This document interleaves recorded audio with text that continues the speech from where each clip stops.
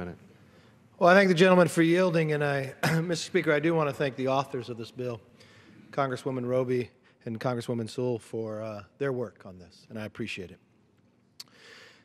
We are blessed in this nation to enjoy the privileges of democracy and to exercise our freedoms without fear. But sadly, for millions of African Americans in our history, that has not been the case. James Cooper, author of the American works like The Last of the Mohicans and The American Democrat, once said, "The man who can right himself by a vote will seldom resort to a musket." The opposite is also true. People denied their rights might well resort to violence. And it's not difficult to see why. With no established form of recourse, what choice do those denied their freedoms have?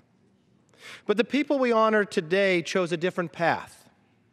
These nonviolent civil rights activists did not take the road of hate.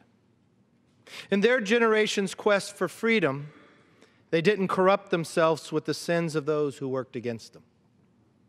They fought for the rights due to every person, not with weapons, but with the force of rhetoric and virtue of peace. I remember just a few years ago, I was walking with my friend Congressman John Lewis through Selma, Alabama. We walked on the same path of the Selma to Montgomery March that John led 50 years ago. We crossed the Edmund Pettus Bridge in peace that day. But when John led the march across the same bridge in 1965, he was beaten by a mob of state troopers and deputized citizens. John cannot remember who carried him, but wounded and bloodied, as John told it to me, he was taken away to a church with a head injury. He did not know if he would even live. Those marchers at Selma demonstrated physical courage, but they also demonstrated the highest moral courage. Under the onslaught of brutality and uncertainty, they did not match violence with violence.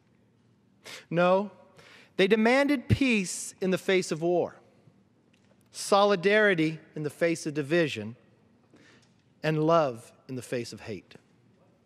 For all of America's shortcomings, these brave men and women demanded that the promise of America not to be discarded, but instead realized by being purified in practice. They held America to its promise. By doing so, they put their lives at risk, suffered ridicule, and bodily harm. And yet, in history, they were vindicated. We are gathered today in honor of those civil rights activists who suffered violence while standing for peace. We honor them for holding our nation to the highest ideals, ensuring the true existence of liberty and justice for all, and making this country keep to its promise that all men and women are created equal.